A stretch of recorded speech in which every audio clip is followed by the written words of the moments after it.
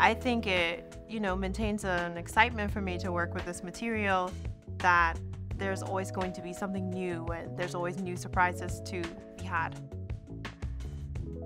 Hi, I'm Gio Swaby and this is my exhibition, Fresh Up. This exhibition is a collection of textile portraits celebrating Blackness, celebrating womanhood, and from me, a great expression of love and dedication to the people represented.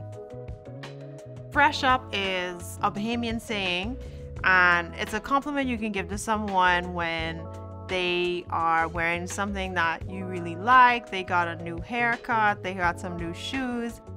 You can see when someone feels good about what they're wearing and the way that they look. It's tied so much to the ethos of this exhibition. Being from the Bahamas, my work highlights my culture, my country, my community. Most of the women are Bahamian, and I think it's really reflected in my color palette as well. You can see where I come from. Everyone is familiar with fabric, so being able to see this everyday material used to create an artwork, I think it removes some of the intimidation of being in a museum space, feeling like a person who might not belong there, especially from my own personal perspective of being a Black woman and not really seeing myself represented very often in these kinds of spaces. So these portraits are mostly of my family and friends, and it starts with a conversation.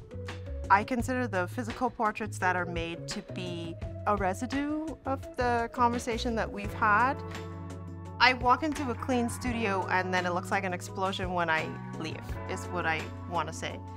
So the fabric selection is really intuitive.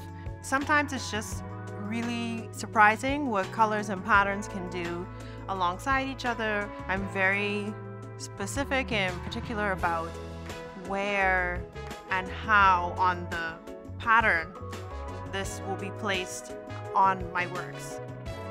In the Pretty Pretty series, you can see that there are a lot of loose threads. It's a very intentional part of the work. The side of the canvas that's displayed is really the underside. For me, it was really connected to learning to accept imperfections and even celebrating them as a kind of beauty. It's bridging the visual and the conceptual of what's being explored in these works. My work is certainly built upon the work of other textile artists who have come ahead of me.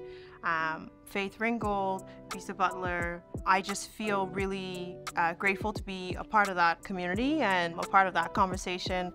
Also in an era when textile art is being understood as fine art. Conceptually, my work is informed by Black feminist theory. Bell Hooks is probably one of the greatest influences in my practice. She has a way of explaining in terms that feel simple, but the message is just so great. I wanted to be able to harness that through my work. How do I communicate in a way that doesn't alienate any part of the audience that I want to bring into my practice, that I want to be able to share my work with? Feels like coming home again to see all these works that I made years ago. To be able to see them again all together is really special. My goal with the show is to have that moment of a reflection, of creating this connection for viewers. And one of the most gratifying moments is seeing other Black women and girls come into the gallery space and recognize themselves. They say, "This looks like me," or someone that I know, and that's really the driving force behind my work.